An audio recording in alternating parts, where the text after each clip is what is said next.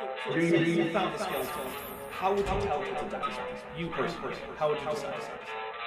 Well, interesting question. I don't know. I'd have to do some research on that.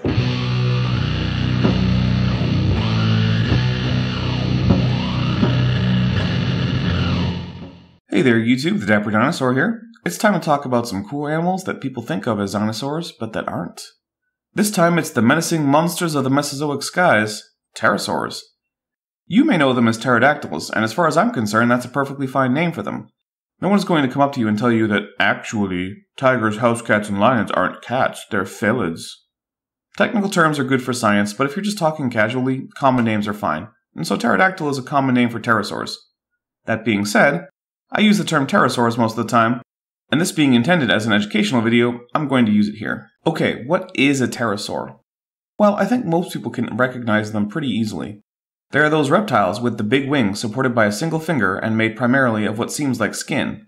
They often have head crests and otherwise gigantic heads. Unfortunately, they are often badly portrayed in film and other media, acting like eagles picking things up with their feet, which they could not, and being portrayed as naked or leathery, or even scaly, even though they were really quite fluffy. That's all well and good, but what makes them not dinosaurs? Well, in this case we can't look at the ankles like we did with crocodilians, and more broadly with the pseudotsuchians.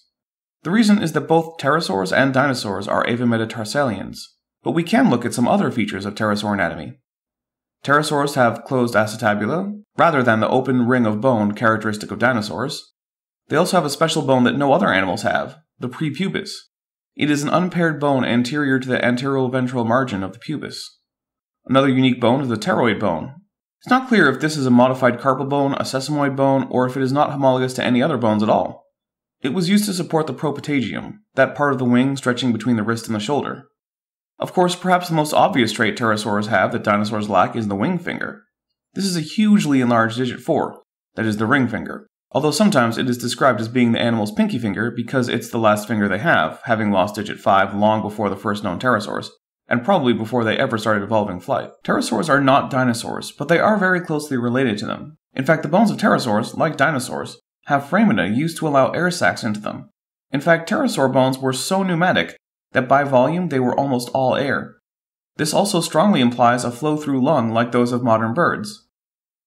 In this system, the lungs are rigid and air sacs push air into the lungs and then back out the trachea, so the air entering the lungs is always fresh and not mixed with already breathed air. This made for a very efficient oxygen supply system, and is probably a big factor in both birds and pterosaurs being so well adapted for flight. Another bird-like trait is that pterosaurs had a gizzard and a stomach. For a long time this was only conjecture, but in 2009 a specimen of pterodastro was found with preserved gastroliths, confirming that pterosaurs had bird-like stomachs. Gastroliths are small stones swallowed to aid in digestion and are stored in the gizzard. One interesting thing about pterosaurs is that it seems that none of them were herbivores, with one possible exception. It seems that all of them ate animals, whether fish, crustaceans, insects, lizards, or even dinosaurs. This is speculation, but it may be that their small torsos did not lend them to having large enough guts to effectively digest plant matter. Broadly speaking, pterosaurs fall into two groups: the basal rhamphorhynchoids and the more derived pterodactyloids. While Pterodactyloidea is probably a valid taxon, being monophyletic, there are some rhamphorhynchoid pterosaurs more closely related to pterodactyloids than they are to some other rhamphorhynchoid groups. This means that rhamphorhynchoids are an evolutionary grade rather than a clade, and so are not a valid taxon. Rhamphorhynchoid pterosaurs are characterized by long tails, toothy jaws, and separate nares and antorbital fenestrae. They were also less prone to having large head crests. Some of the more basal members of the group also had a large big toe that seemed to support a wing membrane that may or may not have incorporated the tail. Pterodactyloid pterosaurs have short tails, usually have lost their big toe, and in many cases their nares and antorbital fenestrae have joined into one opening in the skull, sometimes with a strut of bone projecting down from the top of the opening, but not reaching the ventral portion of the fenestra. Pterodactyloids are often toothless, although this is not always the case. Let's look at some notable groups of pterosaurs. First up, we have the tiny and frankly adorable Anurognathids, characterized by Anurognathus. These big-eyed fuzzballs were probably nocturnal insectivores. Basically, they are reptilian bats from the Jurassic. Unfortunately, we have few fossils of these little guys because they seem to have inhabited forests, and being small and forest-dwelling is a great way to not leave behind many fossils. It's one of the reasons that, while fossil remains of human ancestors are relatively common after Africa started to dry out and the forest shrank, Prior to that, African hominoid fossils are basically unknown. Rhamphorhynchids should not be confused with rhamphorhynchoids, because while rhamphorhynchids are rhamphorhynchoids, many rhamphorhynchoids are not rhamphorhynchids. This basal family of toothy, long-tailed pterosaurs includes such pollster children as Sortes pilosus, one of the pterosaurs that made it clear that they were fluffy, and Rhamphorhynchus wensteri, one of the first known pterosaurs and the star of a segment of the BBC's Walking with Dinosaurs. These pterosaurs probably lacked the brainpower to use dynamic yaw stabilization like more derived pterosaurs and modern birds. Instead, their long tails ended in rudders that pushed the center of lift far back, making them inherently stable, but at the cost of some degree of agility. These were not aerial acrobats. Ornithochirids are a family of pterodactyloids with flashy jaws filled with tiny teeth. They are among the best known and described pterosaurs in the current literature. Their time on Earth stretched across some 55 million years of the Cretaceous, from about 140 to 93 million years ago. That being said, working out ornithochirid systematics has been hugely complicated, and it is still very much up in the air. Ornithochirids had very long jaws, and most, but not all, had crests on the anterior end of these jaws. They also develop a plate of bone over the neural spines of the sacral vertebrae, somewhat like the notarium common in pterosaurs over the anterior dorsal vertebrae. One reason that ornithochirid remains are found in so many places is that they were probably sea-going animals, perhaps wading around in water like toothy waterfowl. Of course, the standout and titular example of this family is Ornithochirus simus. Now we come to one of the most instantly recognizable groups of pterosaurs, the Pteranodontians, including the famous Pteranodon longiceps and Pteranodon sternbergi. These animals are well known from the American western interior seaway of the late Cretaceous, and many of their remains are found in the interior of the United States of America. That being said, at least one genus is known from Europe, and given their immense size and likely ability to fly long distances, it's not surprising they were a bit more cosmopolitan than early finds would suggest. These are the classic short-tailed, no big toe, no teeth pterodactyloids, that perhaps unfairly are the ultimate example of that group. Interestingly, both species of pteranodon have morphs with large and small crests. It is presumed, but cannot be shown for sure, that the large-crested individuals were male, and the short-crested ones female. Besides pteranodon, another famous genus of pteranodontian is Nyctosaurus, with its ludicrously large crest, comically longer than the rest of its body put together. Tapaharidae, spelled with a J and not an H, are a group of pterodactyloid pterosaurs first discovered in South America, but now are known from Eastern Asia, Europe, and North Africa. They had toothless beaks, large fan-shaped crests, and are known primarily from terrestrial environments. Seemingly unique among pterosaurs, tapaharids may have gotten some significant amount of their calorie intake from fruit. This is based on the shape and details of their jaw. That being said, however, it is likely that meat was still a vital part of their diet, especially given their small torsos and short guts, typical of pterosaurs.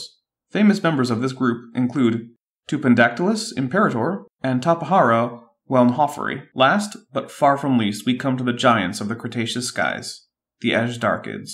Azhdarchids probably represent the largest animals to ever fly, and also the last pterosaur group in existence. They lived right up until the end of the Mesozoic.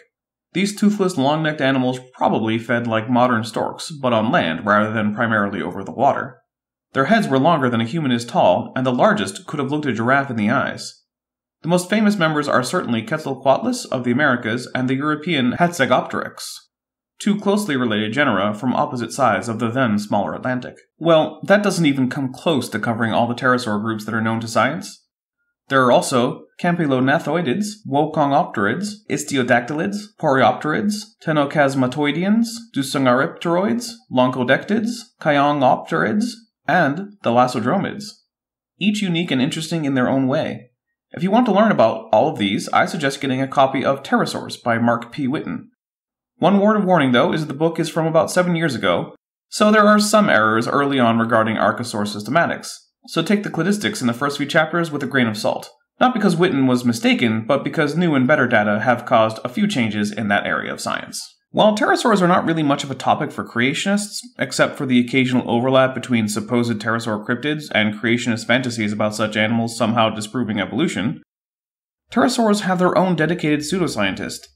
David Peters is an admittedly talented paleo artist, and if you were a child interested in dinosaurs in the 1990s, chances are that you have seen his artwork. Unfortunately, for the last 2 decades, he has been falling farther and farther away from science.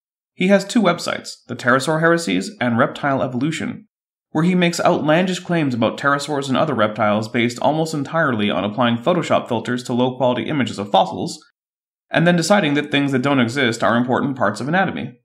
This technique is obviously subjective, and his conclusions are not confirmed by known techniques such as CT scanning or UV light inspection of the same fossils. Unfortunately, for some reason, the Google gods seem to love Peter's work, and his work features prominently in any search results for the organisms he has described.